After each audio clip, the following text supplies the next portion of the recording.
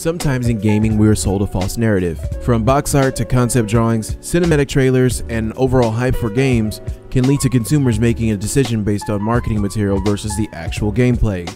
As fans of gaming, this practice has become commonplace. As developers become more sneaky and less transparent, I begin to wonder, could this be listed as false advertisement?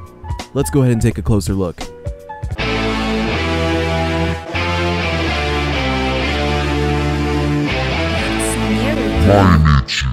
What's up guys, it's Neriku back at it again for a brand new video. If you're new here, consider subscribing because I make a variety of videos twice a week. Also, for more of my thoughts on the gaming industry as a whole, go ahead and click the link down in the description below, which will take you to my featured breakdown on Scrub Gaming Network. With that out of the way, let's go ahead and take a look at what we're talking about. Evolve.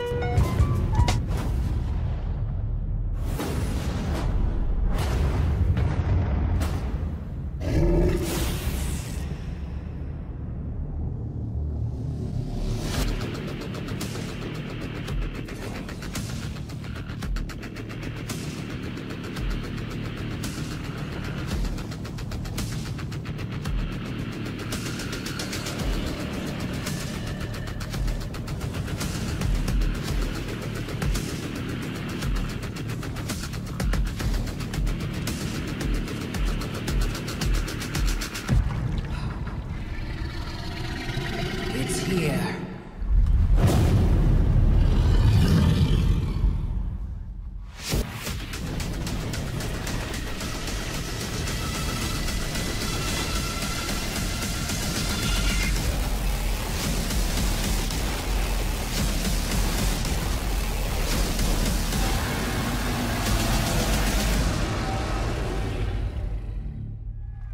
Evolve was a massively hyped game, and I mean massively hyped. Released back in 2015 and developed by Total Rock Studios, everyone was ready for the next big thing. Gamers were tired of the same old franchise FPSs such as Call of Duty that have gotten stale over the years, and this Monster Hunter 4v1 PvP style game could have been the answer to all of the prayers. So what happened? Nearly 6 months after its massive release, Evolve was nearly dead. And now, Evolve is so dead that it's free to play. Well, what ended up happening was they pretty much EA'd the crap out of it and really upset the gaming community as a whole. And if I had to guess, there are 3 major factors that are attributed to Evolve's failures. We could take a look at the controversy surrounding the launch as a reason for the game dying, the marketing of the game, and the overall poor decision making on the part of both 2K Games and Total Rock as factors that killed Evolve. Evolve failed to reach its full potential, and it's this very same full potential that us gamers were sold and ultimately were cheated out of. Number 1. Launch controversy. If you were into gaming back in 2015, you remember the days when games launched with DLC and season passes. I'm not saying that these days are gone by any means, but Evolve took it to a whole nother level. Evolve launched with tons of bundles. These were price points ranging from a simple $60 standard edition release all the way up to a $200 ultra exclusive mega bundle. The names of these bundles escapes me at the moment, but I realized that it was ridiculous. They wanted the players to pay in advance for not only a season pass, but for cosmetics and future Monster Hunter unlocks that no one else had access to. If someone wanted to play Evolve with the standard $60 version versus someone who paid a little bit more, the game was completely unbalanced. For both the monsters and the hunters, the players felt cheated. These pay-to-win tactics were involved with a full AAA release title, not to mention that the game itself wasn't necessarily the greatest. The game felt completely unbalanced, hollow and unmotivated. There was pretty much only one game mode, and all the maps felt too large to make the game fun and exciting. The game had no story. Evolve was at the end of the day a running simulator, where you raced around the map aimlessly to find a monster before it became too powerful to defeat. The cues and clues given in-game to the hunters were weak and really didn't add much or aid the players in any way, shape, or form. And if you played as the monster, the original monster that is, and not some super upgraded DLC monster, you pretty much lost every round if the hunters had anyone that wasn't part of the original 4 roster. Evolve as a whole was a sham. It promised too much and underdelivered. The game was bland and stale, not to mention the game wasn't even much to look at. The colors were washed out and the game didn't feel as exciting as the trailers. People felt cheated. Number 2. Marketing garbage.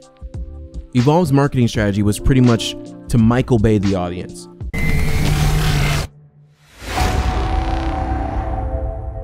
A new era has begun. The age of the Transformers is over. Horn blares, intense music, explosions, and a general sense of action horror promise more than what the game actually offered. If you look back at the launch trailers to this day, Evolve still seems like a fantastic game. But this is only in theory.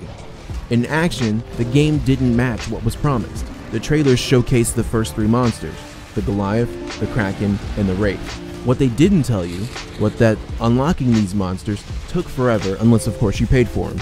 I remember putting in 20 hours or so just as a monster to get the Kraken, and then when I finally got it, I was too powerful to kill. The trailers also showed off the hunter classes: Assault, Trapper, Medic, and Support, where in many cases the Support was just a reskin of the Assault classes. Overall, the hunters were just way too similar. This prompted poor game design. If I were one of the developers, I would have allowed the players to pick from a variety of classes that acted more as a suggestion rather than a forceful lineup. This would be similar to how Overwatch gives hints in game to tell you if your composition is weak or not. This really would have come in handy in practice considering which monster you were facing. Not to mention, in-game the roles were locked. You couldn't swap characters or change roles. You had to fill the role that the team needed. The game forced you to do so. If someone picked first, then basically you had to pick the role that you weren't good at or that you didn't want to play at all. Then there was the featured reviews. And oh, how they lie. To be honest, this is why people feel that games journalism is dead today. Not just because of Evolve, but because of the lack of honesty and transparency in the community as a whole. Looking back to the launch trailer, we can see quotes like, "Winner of more than 60 awards 2014, 2014 Best of Show, Gamescom and E3. Which makes me wonder how Evolve got these awards. Were the awards based on the trailers as well? Or on actual gameplay from people who actually played the games? Then we see other quotes like "genuinely thrilling," "rock paper shotgun," or "one hell of a game" by GameSpot, or even "intense" by Game Informer, and makes me wonder who reads Game Informer anymore? It just begs more questions than answers. When did they test these games? Who did they test the games with? What standards do they have for playing and play testing the games and for reviews? Because when I played Evolved, there was a sense of wonder for about 2 hours. Then I wanted to grind to unlock the characters that I actually wanted to play. The luster of the new game wore off quickly, and I needed more. Once all the BS washed away, the poor sides of the gameplay, the poor map design, just the overall lackluster experience, I was left with utter disappointment. Evolve never improved as a game for the time when I played it. The matchmaking was terrible. The teams never communicated. I can honestly say that when I assembled a team of 4, the game was digestible, but it wasn't fun. I felt that the overarching goal to win was just a caveat for unlocking more hunters to just play the game even more. I felt that my time in game was really for nothing. On the whole, the game was a chore, and I felt my money was wasted. Did I mention that I purchased the limited edition for about $80? I was coaxed and ultimately finessed into buying something that was a complete and total package of garbage. Number 3, bad choices. Not that Turtle Rock was a bad dev team or anything, but they allowed the higher-ups over at 2K to dictate what was released and how it was released. It was 2K Games that came up with the genius marketing strategy to pull in the Call of Duty gamers. And it was 2K that ultimately decided to make those bundles and limited edition versions of the game. Why so many versions of the game? And then to still have standalone DLC on top of the season pass and on top of those limited edition purchases? This was complete and utter madness that was unprecedented. And now, when companies like EA release a game like Battlefront 2 2018 with pay-to-win tactics, then we really lose our shit. And we go ahead and, as a whole, buy 9 million copies. I can honestly say that I'm disappointed with myself for buying Evolve, because now it's free to play. But at least I didn't buy Battlefront 2. So from this moment forward, we all need to learn how to better avoid the hype and actually buy games that are worth our time and money. Now, I'm not going to ramble about how we need to rally as informed individuals or as gamers. Just know that Evolve will ever be cemented as one of the biggest video game disasters of all time and probably the biggest disaster of 2015. Will we repeat the past in 2018? I really hope not. What did you guys think of Evolve? Was it as bad as you remember? Or was it as bad as I remember? Is it considered false advertisement? Tell me what you guys think down in the comment sections below. And well, that's gonna be it for me, guys. Remember to ever so gently tongue punch that like button because it's super sexy and it helps me out a lot. Also consider subscribing if you're new here because I make tons of videos on different topics. Lastly, if you guys are still here for some reason, then I really appreciate it and thank you. But go ahead and follow me on Twitter so I can give you guys quick channel updates and share my thoughts with you guys.